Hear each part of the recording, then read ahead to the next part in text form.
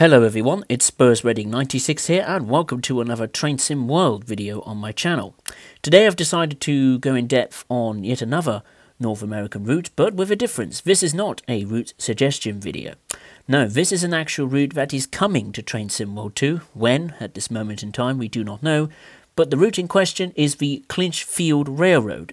This route is a historical route, the first historical route we've had in the Train Sim World franchise since the Tees Valley line released in June of 2019.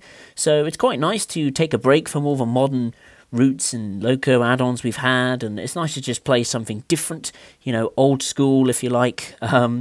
And this route is certainly a worthy route to have in the Train Sim World franchise because not just from its driving characteristics but also from a visual perspective, certainly on Train Simulator it looks absolutely stunning. I'm sure you can agree with me on that one.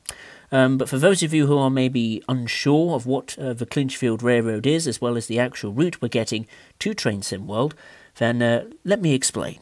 So the Clinchfield Railroad, or often called the Rio Grande of the East for its spectacular scenery and challenging mountain railroading, the Train Sim World route will recreate its existence in its final independent years of the early 1980s, and will extend from Clinchfield's northern terminus at Elkhorn City, Kentucky, approximately 42 miles to St. Paul, Virginia.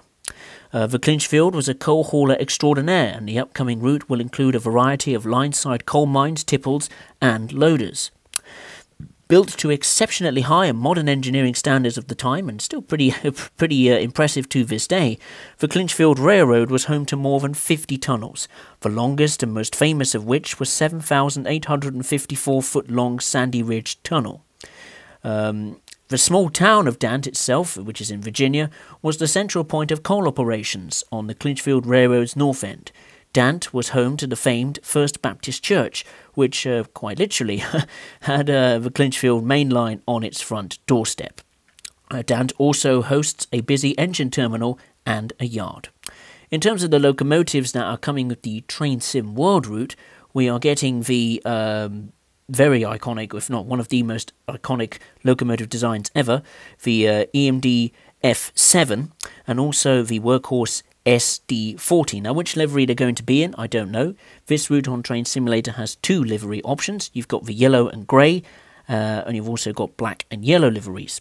The route also features, of course, a lot of rolling stock, including 70 and 100-ton coal hoppers, a variety of freight cars to pull tonnage in manifest freights, and it also comes with a caboose. So it sounds great, doesn't it? I'm sure you're excited for the Clinchfield Railroad as much as I am. I'm more of a historical fan of Train Sim World than the modern stuff, mainly because they seem to get, Dovetail Games seem to get the historical routes more correct and more reliably working compared to the modern stuff. But there we go, that's the way the crow flies. But I want to go a bit further with this route. What about locomotive add-ons? Because the Train Simulator version has a locomotive add-on, and the Train Sim World version is also missing one particular locomotive that was featured with the Train Simulator base route. So I thought, well, why don't we have a look at that and see what are the chances of these locomotives coming to Train Sim World 2 as possible locomotive add-ons. So the first locomotive we're taking a look at is the actual official locomotive add-on, and that is the General Electric U36C diesel locomotive, or also known as the U-boat. The U36C, a 3,600 horsepower 6-axle locomotive, was produced by General Electric from 1971 through to 1975, and Clinchfield acquired 7 units in 1971. The numbers range from 3600 to 3606. Typical of the era, the U36C employed a traditional engineer's control stand, so from the exterior as well as the interior, it's going to look pretty authentic to the real-world locomotive. In terms of other statistics, it weighs nearly 400,000 pounds and exerted 92,500 pounds of tractive force. In terms of rolling stock it comes with, it has a Clinchfield 100-ton 4-bay coal hopper and Clinchfield's well-known Santa FE style Kubula caboose. I think this will be a worthy add-on to have in Train Sim World. It's a very powerful locomotive. It's something different. It's a different driving experience, quite challenging as well. And I like the look of this, particularly in this dark livery. It looks very imposing and menacing. And Yeah, I like it, and I would love to see it in Train Sim World, but let's take a look at the other contender that could also be a locomotive add-on. Now this locomotive is actually included with the Train Simulator version of Clinchfield as standard, but in Train Sim World 2 it will not. Why, I do not know, because I feel this locomotive plays a pivotal role in the overall experience of the Clinchfield Railroad, and that is a switcher, known as the EMD GP7.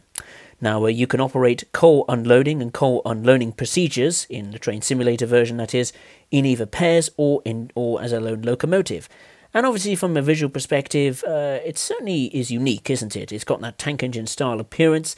You can compare it to the Class 20 from a visibility perspective, in terms of the long hood part of the locomotive that was originally perceived as the front of the locomotive, but obviously when the engineers and designers found this to be a problem, the visibility aspect, they intended to do more services looking out the back, which is now perceived as the new front of the locomotive.